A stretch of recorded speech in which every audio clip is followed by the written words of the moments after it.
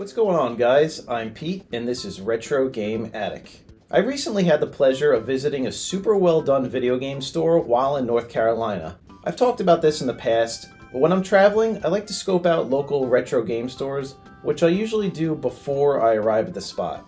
But in this case, I was a slacker and Googled local retro game stores after I arrived in North Carolina while being a typical millennial loitering in a Starbucks. There wasn't a whole lot going on in the area, but there was one store in particular that I found interesting: limited run retail. The first thing that went through my head was, wow, like these guys are pretty brazen with their copyright infringement. I mean, their logo and aesthetic are pretty much the same as limited run games. I'm surprised that limited run didn't go after them or whatever. But eventually my dumbass figured it out when I actually checked out photos on Google Maps and realized, wow, limited run games has a retail location. That's pretty awesome.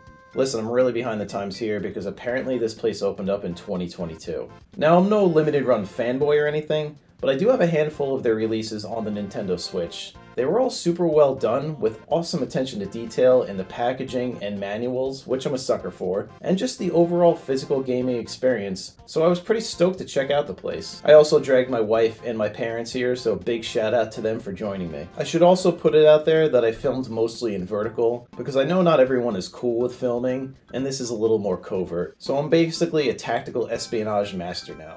Limited Run Retail is tucked away in the back portion of a two-story shopping center in Cary, North Carolina. The shopping center itself was well kept with plenty of upscale looking shops and eateries. The aesthetic of the center seemed pretty modern too. After I ascended the outdoor stairs, my eyes were immediately drawn to the pink and purple coloring on the exterior of the limited run retail store. The glare here is rough, but there's actually a really cool window display out front with 4 matching Sony Trinitron CRT TVs, which I'm a sucker for, and it was impressive that they were all matching sizes and models. It probably wasn't super easy to track them all down. The TVs were atop a period correct looking entertainment center, loaded with a VCR, a Model 1 Genesis, and an NES. The attention to detail here was super impressive, and I immediately knew that this was going to be a super well done store. It was like a 90s fever dream as soon as I walked in. The colors, the neon lights, that funky rug pattern, the low shelves throughout the middle of the store, packed with awesome retro and retro-inspired items. It felt like a mix between an 80s and 90s arcade, an old school movie theater, and a 90s corporate video rental store like a Blockbuster or Hollywood Video. They really captured the feel and aesthetic that I haven't felt in person in many years, and that was a great feeling to experience. This place oozes charm, and it felt really authentic. As you walk in, immediately to the right there is random limited run merch, like posters, skateboard decks hanging on the walls, gaming soundtracks, plushes, t-shirts, and these cool limited run branded Hyperkin NES style controllers. There were also plenty of Sega Astro City minis, and I was considering picking one up because they look awesome, but I know I'd probably play it once and it would forever live on my shelf collecting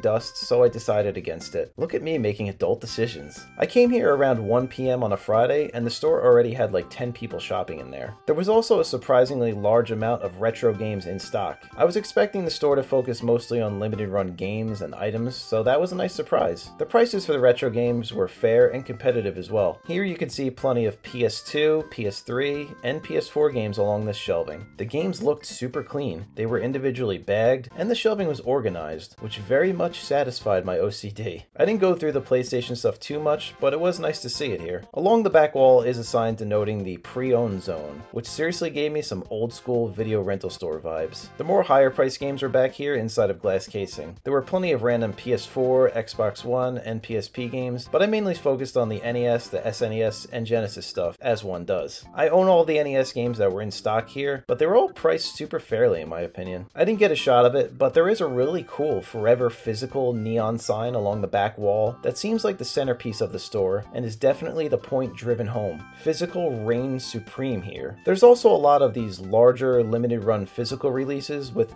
I guess, extra items included aside from just the game. I didn't realize just how many limited run releases there were and the extent that they go through to preserve and enhance the physical item experience. I was seriously blown away with the attention to detail they put in here with the packaging and overall presentation. These mainly appeal to a certain subset subset of collectors and weirdos like me, and I loved every minute of being in there. Cardboard stand-up displays were all the rage in the 90s, and here we see two cool stand-ups of the characters from Zombies Ate My Neighbors and Ghoul Patrol, nestled here in the corner of the store. I was pretty taken back that my mom recognized them and was pumped to see something that even she was familiar with. My friend and I would play Zombies Ate My Neighbors for hours upon hours when it came out, and she remembered how obsessed we were with it like 30 years ago. I couldn't leave here without getting at least one game though, and it was kind of overwhelming because I rarely just buy a game without knowing nothing about it. Although I probably should have gotten into the 90s spirit and done just that, because that is how we did it back in the day. Regardless though, I did play it safe and chose the original Shantae on Nintendo Switch. They were pushing the series pretty hard, and even had a cool cardboard stand-up of her on display there. I have a very limited knowledge of the game and series itself, but I know that the first entry is regarded as a good game, and for 30 bucks you can't go wrong, and I'm excited to try it. As an Apple fan, I had to throw it in here too that I was pumped to see this old school Apple Studio CRT in service at the register, as shown in Google Images, but alas, it was absent upon my visit. Not super surprising since these things are beast and take up a ton of real estate. And that was my experience with the limited run retail store. I don't want to put this lightly, this was probably the best physical game shopping experience I have ever had, at least in my adult life. I'm not endorsed by limited run or anything like that. I'm nowhere big enough on YouTube to be anyway. This place was a physical embodiment of a lot of things that I loved as a kid, and I highly suggest that you check it out if you're ever in the Cary, North Carolina area. As a solely retro game store, there are better ones out there, but this isn't what limited run retail is going for. Their games and items come first, and I see retro games as a welcome bonus that fits in perfectly with their philosophy. I know it sounds lame to say, but I literally got goosebumps inside of limited run retail because it felt like I was transported to a time from long ago. In the early to mid 90s, I was a young child and my parents took me to places similar to this, like a Funkoland or a KB Toys. But now, in 2023, I am no longer that 9-year-old running around and losing my mind over the Sega CD. I'm a middle-aged man with a family of my own, and I was lucky enough to have my parents accompany me to this special place. Even though they weren't as stoked as I was, their presence here really did make me feel like it was the 1990s again, if only for a brief time. So what do you guys think? Have you been to limited run retail? Is it on your list of places to check out? Please let me know in the comments. Thank you so much for checking out Retro Game Attic. I seriously appreciate each and every one of you, and I'll see you on the next one.